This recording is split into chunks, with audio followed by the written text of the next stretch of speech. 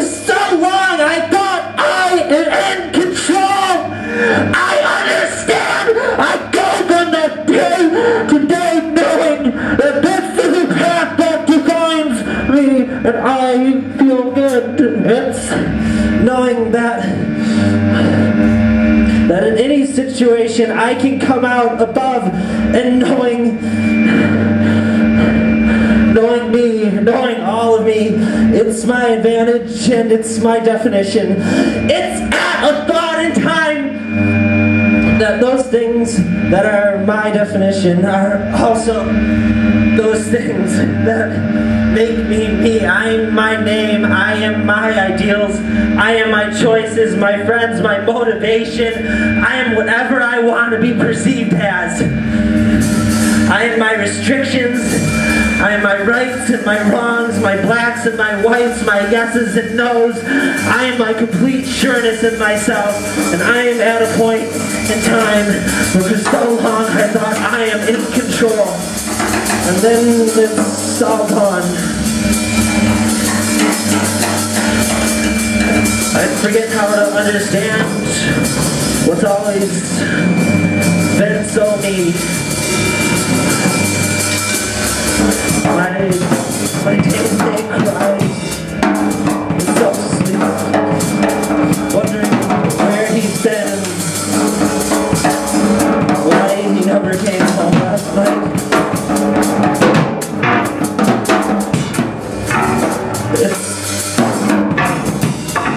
It's at a thought in time that I've lost myself and really don't know if I can ever find the same me back again. It's looking back at all the things that I thought so clearly made me it's so easy to fit the mold of something more.